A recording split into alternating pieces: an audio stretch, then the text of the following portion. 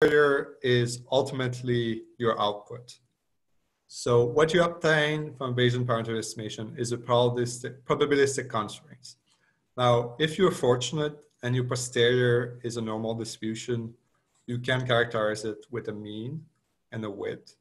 And if you're lucky for that parameter, you can quote the result of the posterior marginalized over all the other parameters as a value plus or minus an uncertainty.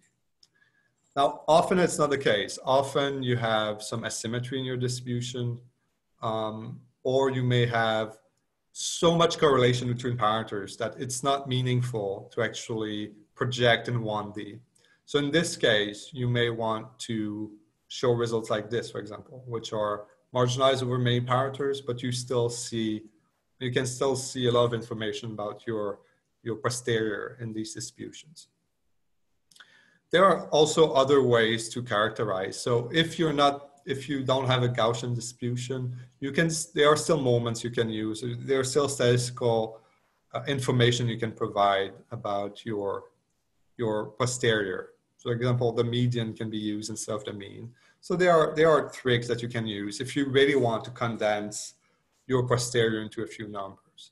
But I will emphasize, I think personally that often you want to look at the least integrated information possible, whenever it's meaningful. So this information is better than trying to integrate out in more details this posterior.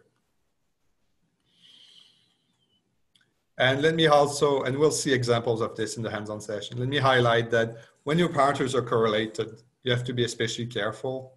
A projection in 1D can be, if not helpful and borderline misleading, if your parameters are highly correlated, and there's some situation where really your 1D distribution will really not be helpful.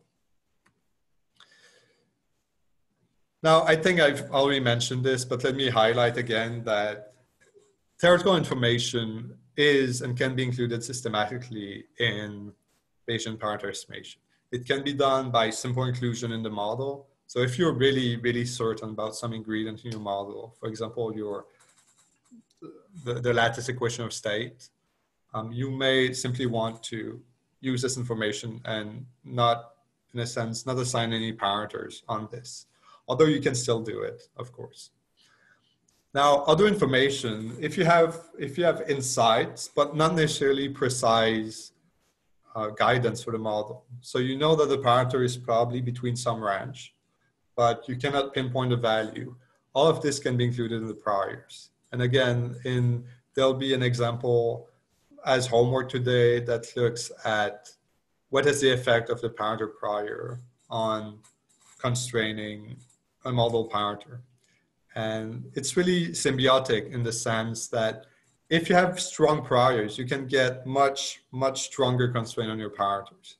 So so in a sense, it's not the theoretical insights is not in competition with the Bayesian parameter estimation. You can really combine the two and obtain much better constraints. Now, let me say a few words on a practical